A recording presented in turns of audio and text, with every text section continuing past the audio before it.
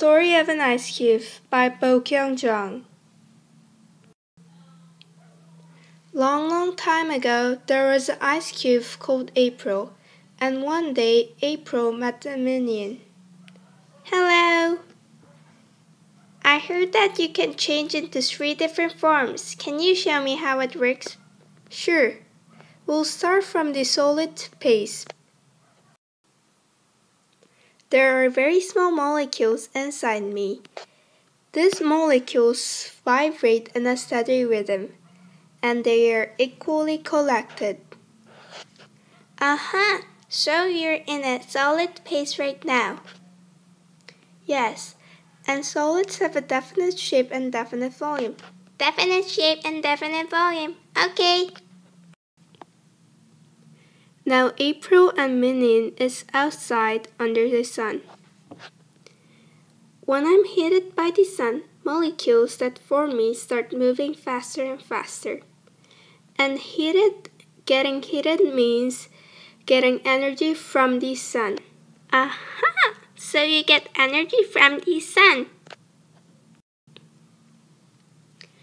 And at the melting point, molecules lose place and start moving faster. So I'm in a liquid phase right now, and this transformation is called melting. Aha! You have indefinite shape and definite volume. Now April is getting boiled. When more energy is given to the molecules in the liquid phase, molecules start separating from each other. They separate from each other, they separate from each other. At the boiling point, which is 100 degrees Celsius, molecules are separated from each other and they move freely. Now, I'm in a gas phase. Gas have an indefinite shape and indefinite volume. They take as much space as provided. When the molecules in gas phase touch the cold surface, they start moving slower and slower, and they get closer to each other. Back to water now.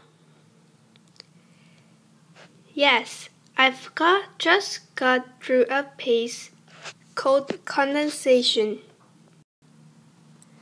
Minion is collecting April, who had transformed back into liquid. Back to liquid, back to liquid. I'm going to change April back into solid.